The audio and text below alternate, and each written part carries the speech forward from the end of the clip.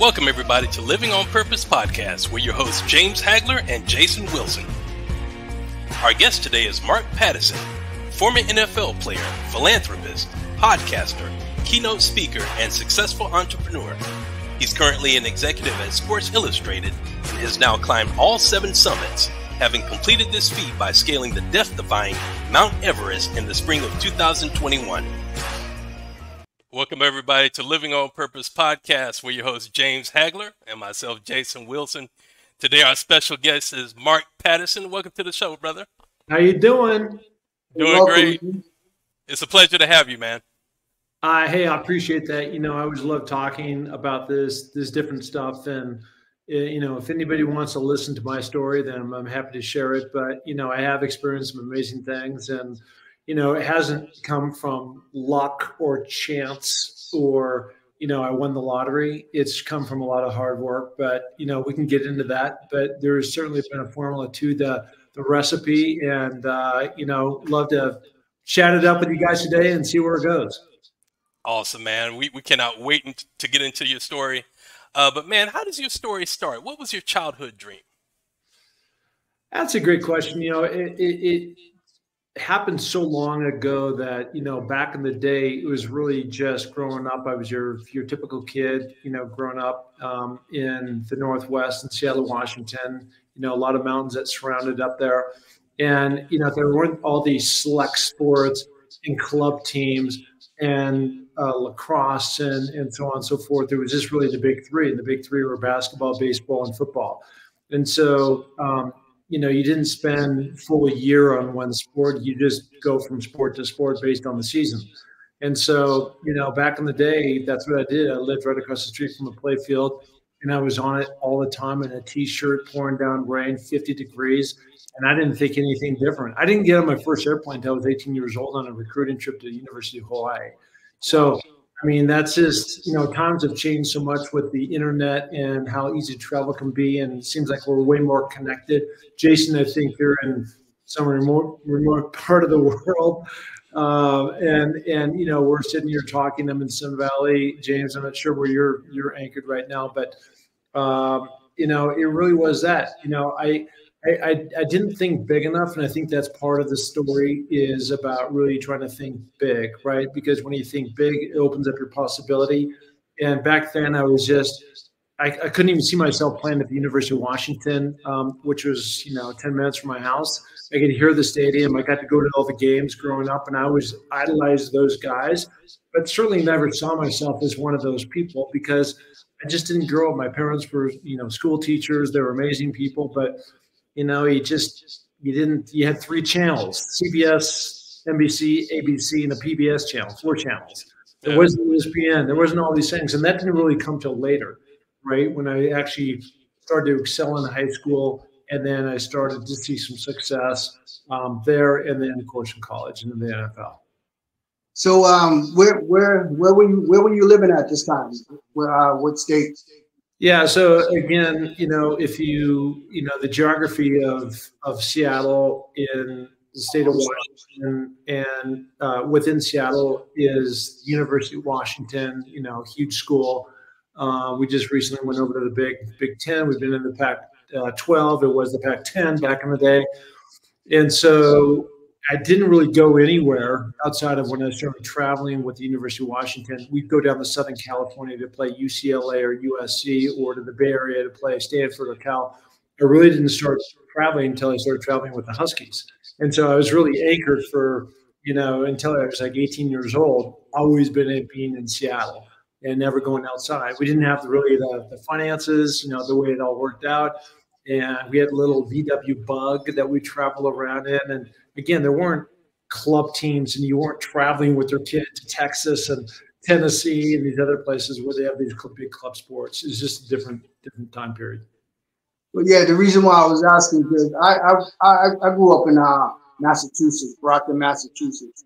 And I could relate to you when you said how you played the sports with the different seasons. That's the same way how I grew up, the same way. When basketball season was on, we were playing basketball. When football season was on, we were playing football. When baseball season came out, we were playing baseball. So we just went with the different seasons as well. So I could relate to that as well when you said that. That was fascinating because nowadays kids don't do that. We used to go outside and play all day. Had to be home before the lights come on.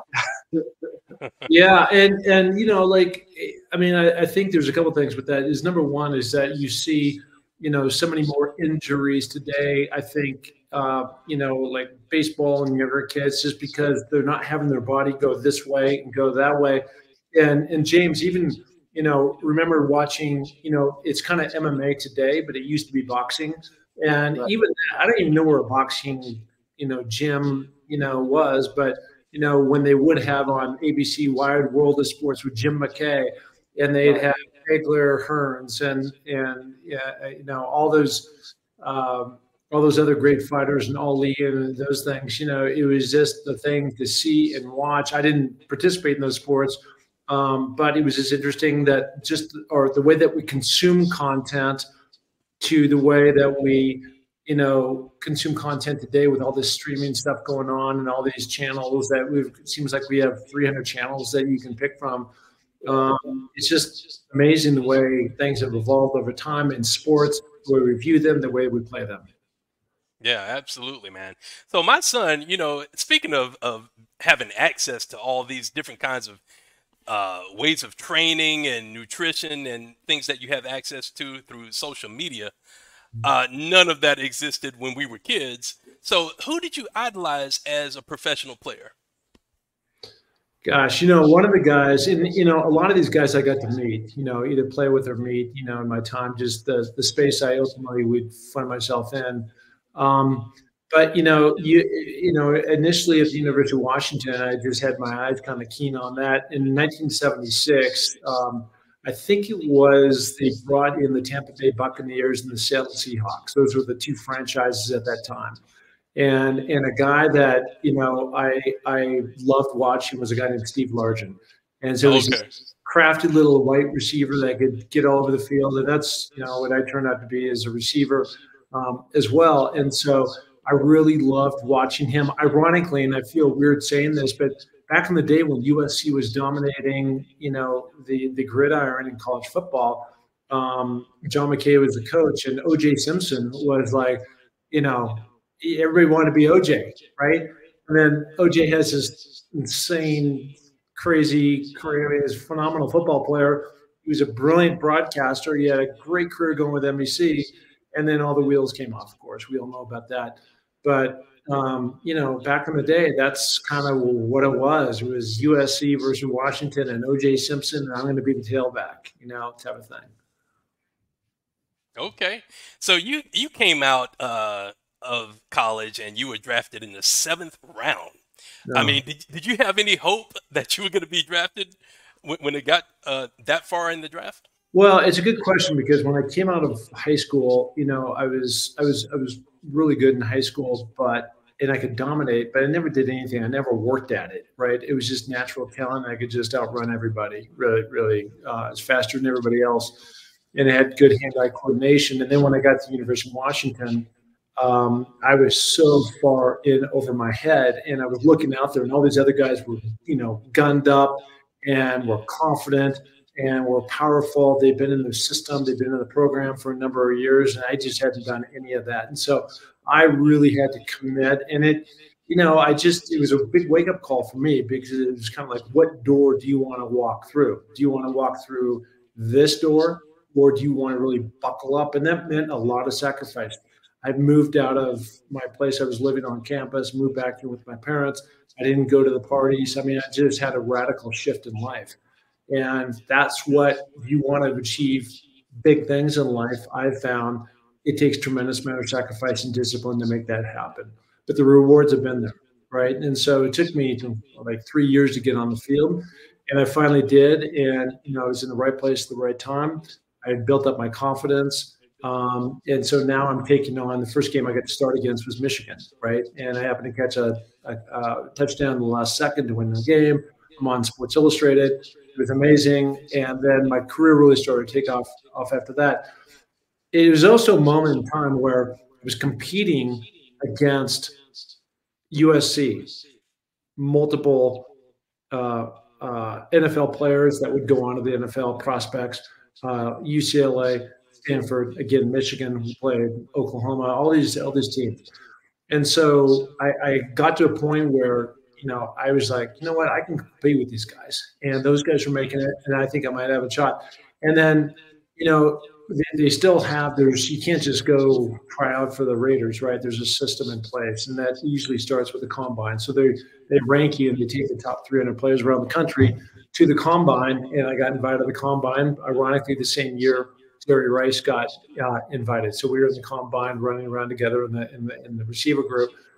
And, then you're starting to get some indicators of, you're going to go between, this and that. And I got all those things, and agents were coming after me. So I was pretty confident that I was going to get drafted. But I also took that attitude of, I'm just grateful whatever round I get taken in. So I'm not going to be disappointed by having the expectations that if I'm not drafted by the 5th round or something, that, it's a bust. I mean, anything was fine with me. It was just getting there and then buckle up and just figure out how you're going to make the team. And the hard thing about the NFL, which a lot of guys don't talk about, it's so flipping hard to make an NFL roster.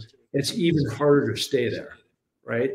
It's just, you got new dudes coming in all the time, new draft picks, the trades, people are getting cut, and it's super stressful. Wow. So go ahead, Jason. Go ahead. So you were competing with people like Jerry Rice. Okay, so what was your 40 time? I ran a 4.5. Yeah. Oh, okay. So that's and I ran it on grass, which is usually a tenth slower. So I was moving and I could run, but there was so much of the game. So Jerry, I don't think ran much faster than what I ran, but he was just such a great gamer, and he was in such a great system with the San Francisco 49ers. And they were really starting to open up and being innovative with that West Coast offense. So it was putting 4 receivers out on the field and 1, 2, 3, go, 1, 2, 3, go. So the quarterback, Joe Montana, was never getting sacked. We played them every year with the Saints because we were in the AFC West, which never made sense. They had the Rams and the 49ers, AFC West, which would indicate the West Coast. But then also in the same division were the Saints and the Falcons. So we'd all have to fly this way every year versus, being in the same conference as the 49ers or something, which would make much more sense. Or, I'm sorry, the Seahawks, Arizona made no sense.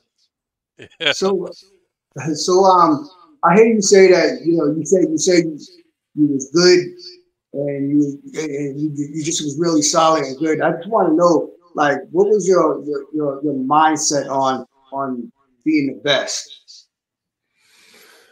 Well, that's a really good question. And the answer is, I think my coach, like a lot of people today don't know who Don James was because he passed away 10 plus years ago. And, he was then and the coaches are today.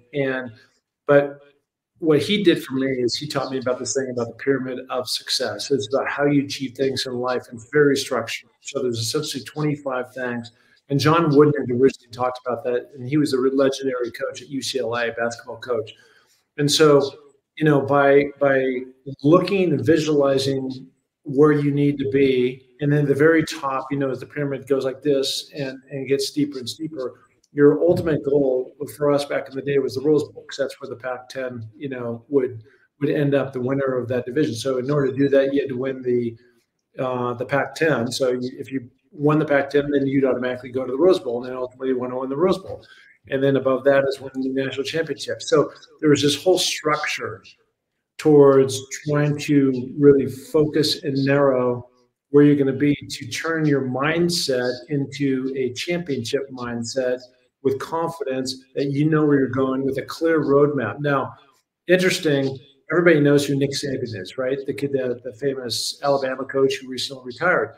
Nick Saban was a graduate assistant coach under my head coach, Don James, back in the day. So all these things that he's talking about, how to win, how to get better, how to strive, how to create that mindset, how to create that pyramid of success, came from my coach, Don James, back in the day. And you can see what that did for Coach Nick Saban, who I think now is on ESPN.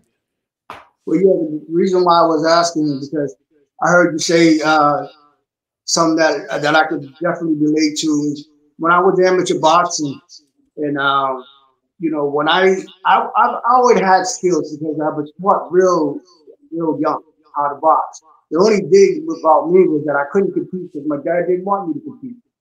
So he kind of stripped me of that having that amateur background. So when I got old enough, like 21 years old, I started competing. And when I just was going through the amateur ranks, like it was nothing. I made the regionals just with 4 amateur fights that I fought in 4 tournaments. And some of the other fighters was like, like Rasheed Wells and Layman Brewster. It was all like, how you get here so fast? And I couldn't answer that question. And then my roommate was telling me, he explained to me, he said, well, look, it took a long time to get to where you are. And I was like, well, I already knew how to fight. So once I got there, I was pretty good. But then I learned that once you get up to those regional stages with those guys, you have to be in shape. I was never in shape. I just knew how to fight, and I was mean with it because my dad taught me just how to be the best at it. Whatever you do, just be the best at it. And the only thing that I did not listen to is you have to work hard to stay there. And so when I started climbing that ladder, because I could have went to the Olympics, but when I got to that point, it was crazy, man. Those guys was really fighting. You had to be in shape. You didn't forget about skills. So when you were saying that, I was like, wow, I never heard anybody. I never ran into anybody that had had something similar to my experience. So there was something specifically I want to tell you what I was talking to Don James. I pulled this up the other day from our Pyramid of Success, and this is what motivated people. The characteristics. All right. Number 1, there's only 5. This will be short. Are self-starters. Number 2, accept accountability. 3, never pass the buck. 4, look for solutions, not excuses. 5, move forward with dignity. And as a result, you develop a winning attitude. And so that can be part of the formula to get anybody. And the thing that's great about this is this has helped me so much in business and other things I've tried to achieve. Jason, you talked about the 7 summits, climbing Mount Everest and things like that. But, that's not like a team thing. And there's no winner or loser. It's not like you're playing against another climber, but the personal and the personal accountability of nobody has to tell me to get up. I just know that when I look in the mirror, have I done everything I can do to potentially fulfill my potential, my ceiling of where I can go in life and try to achieve these different things. Most definitely. I can relate to that. My dad was like that. Everything you said when you named off those 5 things, my dad was all that. He was something I've asked him. I said, hey, how do you get there? He's like, well, I want it more than anything. So that came first. And I knew when to say when, and I just put my mind to it, and I stayed focused, and I never lost track of the prize. He kept his eyes on the prize. So when you say about climbing Mount Everest, it's interesting because I know with my dad, it was hard. Even when we were playing around, he was very competitive. He wouldn't let you beat him at nothing. So I understand what you're talking about. To have that mindset to climb that mountain, I can see my dad right there with you. Just keep moving. Oh, you're hurting. Oh, don't worry about it. We'll cut that thing off. Keep moving. You must succeed, and you gotta get to the top. Well, I bet your dad was like this, and many of the top guys he boxed against were like this. But how you do something is how you do everything. How you do something is how you do everything. And for me, that starts every single morning. And I'm way past my prime, right? But I just know that I can continue to achieve. I just got off the Eiger, which is in Switzerland. It was in Matterhorn before that, Mont Blanc before that. So every year I'm going after these new challenges that get. But every single morning at 5:30 a.m. in the pitch black with a headlamp, I live out in the country in the mountains.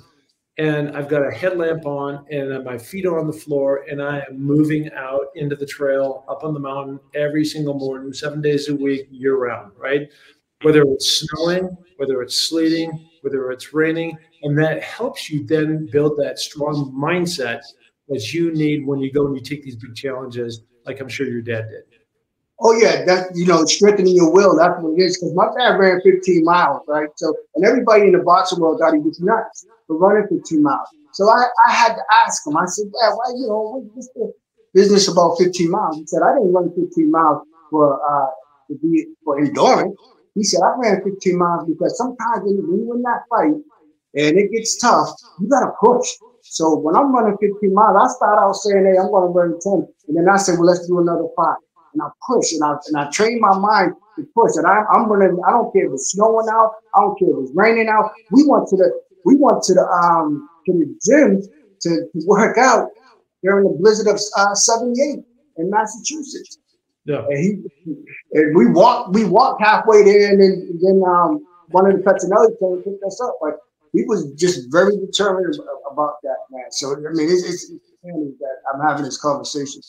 Yeah, no, I love it. I mean, there's so much crossover in these things. So, these aren't like whatever Mark, comes out of my mouth isn't like the Bible. It's just that I've had so much experience in business, in sport, in climbing mountains, in making, this film, and Sports Illustrated that I've used the exact same approach on every single thing. It's been my formula to success. So that's where I'm so passionate about some of the things that come out of my mouth, is just because I know that they work. And the only difference between me and many others that are out there that wish they could do this or that, or they say, Mark, you're lucky or whatever, I go, okay, whatever. But I don't see anybody out there. I train 3 hours a day, and I don't see anybody else out there on the trail with me.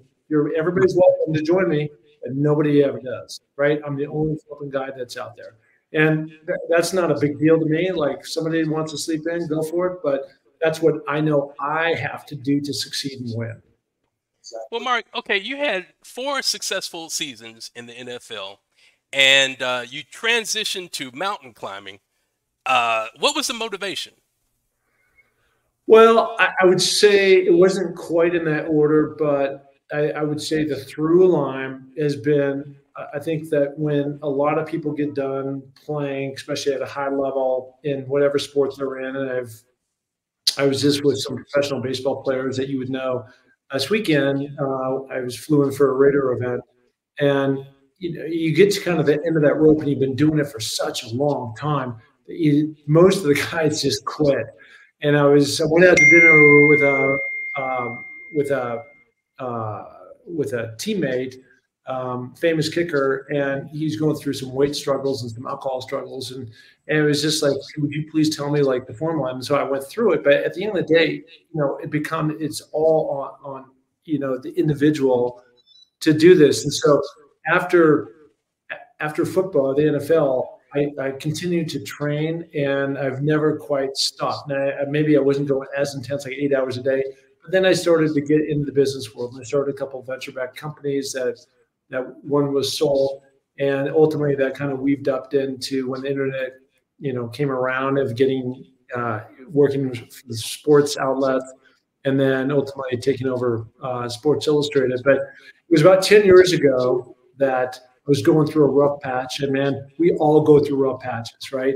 And this one hit me pretty hard. It was just like, how am I going to pull myself out of this deep hole? And so, I was just like, I kind of retreated back to that one space that I've always succeeded at, which was sports. And so I said, I got to do something big, and it can't be going back to the NFL and playing. I'm not a boxer. There's a lot of things I can't do. So what can I do? And I grew up in the Northwest. It was like, I'm going to see if any NFL players ever climbed the 7 summits. I went back to my home. I Googled it. No guy had done that. I said, I am going to be that person. So 10 years ago, off on this journey, I went to become the first NFL player to climb the 7 summits.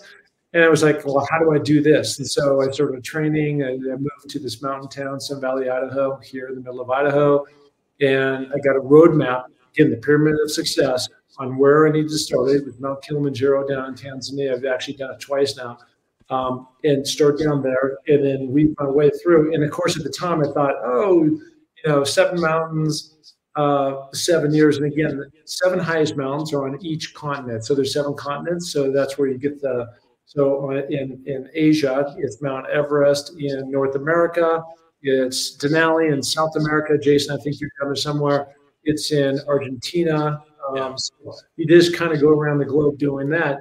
And, I got a roadmap. I understood what I had to do at competitive greatness, go at this thing with gusto and full passion and commitment with daily discipline and get after that thing and see what happens. And of course, COVID came in. I was on Denali. I got in minus 90-degree weather in 2017, 2017. So I had to retreat, come back again the next year, redo that whole thing. I was able to climb it, but things get in the way. But ultimately, I was able to achieve, and I continue every year. Like I said, I keep going after these new mountains and these new challenges. That's awesome, man. Okay, so tell us about your journey with Sports Illustrated. Well, as we all know, Sports Illustrated is an iconic brand, right? And, it's been around for 56 years or more. Originally as a magazine, we used to, at least I did, and got that magazine growing up as a kid. And I was very blessed that I was in the magazine 5 different times in different ways. And then about 7 years ago, there was an opportunity to take over Sports Illustrated and run that from an executive, side. And so at that time, I was looking at the way they created content, and they'd always done this long form journalism. And I came into the picture and I was like, we need to stir things up. And so I want to create a bunch of team sites. So I have a person in every single market, every NFL market, college market, NBA, Major League Baseball. And rather than have long form journalism, as you're seeing newspapers and magazines shut down, I said, we're going to start giving people what they want, which is short snippets of video and just the bottom line. What happened last night in the Yankee-Dodger, World Series game, right? That's it. That's what people want to know. And so it turns out there is a magical formula within that. And so we call it on SI, on Sports Illustrated, has completely blown up. And it's been a massive success. And took the company when I first got there. Sports Illustrated was ranked 17, ESPN number 1, Sports Illustrated number 17. Now we are number 1. ESPN is number 2. Now ESPN still dominates the sports space on TV, but now I'm talking about the digital footprint that we have in this space. CBS Sports, we're ahead of ESPN, we're ahead of USA Today, we're ahead of all these major media companies. It's amazing to be a part of that ride. Yeah, my dad was on the Sports Illustrated numerous of times. I think he, like, other than Ali, he was like one of the most photographed boxes that was ever on Sports Illustrated. Yeah, we have something. It's insane to see. We have something called the Vault, and the Vault is this collection of iconic covers or pictures, over the years. Ali, I'm sure your dad, Hagler's on there. Hearns is probably on the Macho Hector, whatever his name is. Guys, yeah, they're all on there, right? Or within there somewhere. And so to be able to, see all those photos up front the first time was just like I was pinching myself like this can't be real. I'm actually part of this thing now.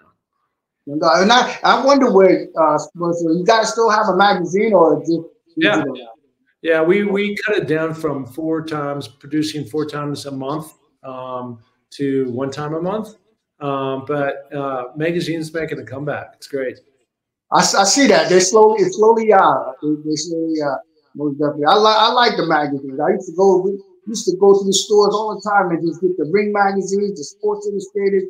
I used to always, and then one day it just stopped. No, you can't. That's all changing. We're back. So that's good. Well, since you've been at Sports Illustrated, Mark, do you still have ties to the NFL? Do you still do events, or what do you do with the NFL? No, so that's a multi-pronged question. So personally, since I played for the Raiders, they have a really strong Raider alumni. So I was just at a golf event last weekend in Las Vegas, and then I was at the game against the Steelers, and they have a bunch of us go suite to suite to suite, shaking hands, kissing babies. It's great. It's great PR for everybody, and I love doing it. So I'm very blessed that way. As far as Sports Illustrated, obviously we're covering all the NFL teams. So I have my my finger on all the different transactions that are going on, and I'm in contact with all the publishers. I'm still part of the NFL Players Association based out of New York, and then we also have a deal with the NFL where we're taking certain NFL content and putting it on. So somebody will write about the 49ers, and you might see a video about, the quarterback or one of the running backs or something on there. Okay. So in your opinion, man, is the NFL doing enough to help players with mental health issues like PTSD, suicidal ideation, anxiety, depression? Yeah. So I'll tell you what happened is, back in the ancient days when I played, there was nothing. And so when you stopped, and there was and literally you went off a cliff, and there was no support, no help.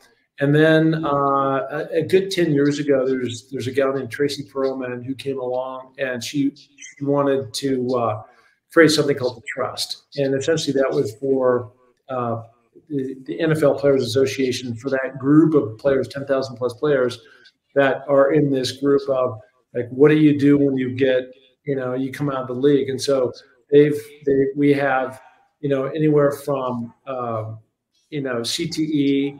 I'm dealing with that. I'm going to all NFL paid. I'm going to have this 2-day health check in Newport Beach here next month. You can go and you can mentor with, financial people. If you want to be in Merrill Lynch or something like that, or be on Wall Street, you could go, learn how to do that, be a broadcaster, be a coach. It's just a whole range of things that they offer, all the different programs, as well as health benefits that just didn't exist when I came out. And I wish I would have had that. It would have given me direction. I was lost for probably 2 years. Like, what do I do? I have all this energy, but I'm only skilled to catch a football. I don't know how to do anything else. And I'm 30 years old, and I felt like a total loser, right? And so there's a lot of guys out there in that situation. Even if they made a bunch of money, you got to have purpose in life. What are you going to do the rest of your life? Right. And so I think they've done just an outstanding job of making that happen. And that's one thing about boxing too. I think a lot of fighters nowadays, they're starting to get into, branch out and understand that they're their own boss. You know what I'm saying, so to speak. So, and for them, I think they should get a lot of help as well of what to do when you retire. Yeah. My dad was just, once he retired, he got into trouble. The whole thing. I mean, and it was real difficult for him to make that transition to go from, boxing all the time to not doing anything. So he had to really, get his mind together, get the mindset. So this is one of the reasons why he moved to just get himself together. And he dabbled in movies and things of that nature. But, my thing, we thought as a family, as being the kids, we thought he was going to come back and put time into us, but he didn't. And he just kept going. In his retirement days, it was just about him, his wife, and we became like distant relatives. We were once family, but then we became distant relatives. And I come to find out later on in life that the reason why he doesn't have a book, he doesn't have a book or movies about himself, is because he said it was too painful to go down memory lane. So if he had these programs, like you said, that exist that could help him, deal with those pains, if things could have been different. Yeah, look, it's hard for any athlete. I don't think it's just football, like you're talking about, boxing, NBA. When you've done one thing and done it really well, and on top of that, you have all the adulation. When he'd go to the ring. With me, I had a helmet on. I was in front of millions of people, but they're way out there. When you're boxing, it's just you and whoever else who's boxing against right there. Everybody knows your face, and it's just hard to walk away from that. Let alone being thrown out the door, and all that attention and that kind of money and all the other stuff that go with it seem to go away. And so it's a hard transition if you're not really focused on how do I transition. But for me, it was really being able to take that same energy and apply it somewhere else. I just need some guidance on how to get me to that next spot. I think all athletes need that. Like you said, all athletes, they need that guidance. They have to really think about it. They didn't think about it as much back in the day as they do now. For sure. For sure. So, it's just like we talked about at the beginning of this conversation. There's so much that has changed and evolved over the period of time, and it's great to see. It seems like it's moving in a much more healthy space, for people to get support and learn and hopefully transition to whatever you're gonna do. And one thing I for sure had to get over is that there was a period of time and there was like, okay, what is it going to be really just like drive me in the same kind of passion I had where, I'm up in the air and I'm catching the ball in the last second over Michigan or, Oklahoma or something. You're on Sports Illustrated. And the reality is none of that doesn't exist in the business world. You may have some big wins, but usually those big wins, like if you're a developer or something, it takes you time to build and get the contracts and da-da-da. It's not in the moment of when those things happen, which makes sports so exciting. So I just had to learn it's okay. I hit like excitement, even mountain climbing. It takes, a long time. And even when you get to the top, you think that's the end zone, and it's not. You still got to go all the way back down. And that's when people get hurt, right, or killed. And, right, yeah. Challenge within itself. Yeah. So, it's one of those things where, you just got to get focused on what you want to do and just, things change. People get married, people have kids, put your attention towards, what you can do to, teach the things to your children, growing up. I have two girls. So there's a lot of things you can do. It's just reshifting your mind towards what that's going to be and then getting the right kind of mentorship that's going to help you get to that other side. I agree. Well, Mark, you've achieved all these amazing things in your life. Is there anything more that you want to achieve at this point in your life? I have just started. Seriously, I've just started. I feel like I'm just accelerating right now. Like putting the pedal down to the metal right now. And there's so many more mountains I want to go after. And there's so many more places around the world I want to attack. I'm in the process of writing a book right now, which is a whole thing. I public speak. I love going around the world and talking about that. Like we're having these conversations today. It's just fun to meet people and their experiences, and I learn, right, too. So I don't know everything. But I know that if I have one big ass goal every year to go climb a certain mountain, and then I fill it in with these other things of, running Sports Illustrated and writing a book, which is a whole other thing, and public speaking and things like that. I know that, I haven't achieved my goals, like the pinnacle of success in certain things. So I know that there's still a lot of room for me to grow. And that's what I keep, reaching for. And again, that's the whole thing. Reaching for those goals. What is out there that you haven't done? What do you need to learn? How do you get better? Right. And as long as you're doing that, I think you can really grow in those directions. Well, so, awesome. How did you deal with success and Well, I've always kept it in check. I think if you ask a lot of people, I was never full of myself or, I don't know. It's just the way my life has played out. And it's just, I think when people focus so much about the past and who I was and my identity as a football player versus what's Mark's identity as a person and the things that I want to achieve going forward, it's for me at least, it's pretty easy to and quickly to forget like Mark was his football guy. That was just a period of moment in time. That's all that was. And so being a stand-up person, calling it as it is, being a good mentor to my kids, doing things like that and achieving and going after these goals. I think when you're focused on those things out in the future, you don't have time to think about, oh, I was such a great football player. Like, who cares, right? To me. So, that's how I feel. No. My dad, he hated to play. He didn't like to play him at all. I remember one time he said to me, I think he was at the Boss Hall of Fame, and the people were just going wild. He was like, "Dang, I hate this man," and he was just really complaining. I never heard him complain like this before. So I was looking at him, right, and he says, right before I could say it out of my mouth, he says, I know, this is what I asked for, but he hated it. He was a very private person, and once it was all over, he loved it. I mean, he was loving it that that, you know, he can go places, he can go some places, and they didn't know who he was. He liked it there. I mean, you'll see, he'll go back to that place.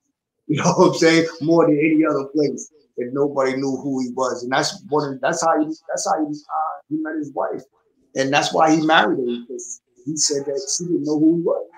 Yeah, I've so enjoyed this chat with both you two, and absolutely, I think you guys. And by the way, I love the title of your show, Living Well on Purpose, Living with Purpose, Living, you know, a purposeful life. There's a lot of ways you could say that, but you guys have nailed it. And I think that's when you start living a purposeful life, and you're looking forward and down the road at things that you want to do with intention. I think you can really try to achieve those things. So I so appreciate you guys letting me share my story. Absolutely, man. Thank you so much for your time today, Mark. Thank you for being on the show. It was an awesome conversation. Would love to have you back in the future sometime. Anytime. Anytime you guys need me. Thanks for watching Living on Purpose podcast. Don't forget to like, comment, and share. Hit the subscribe button as well. See you next week.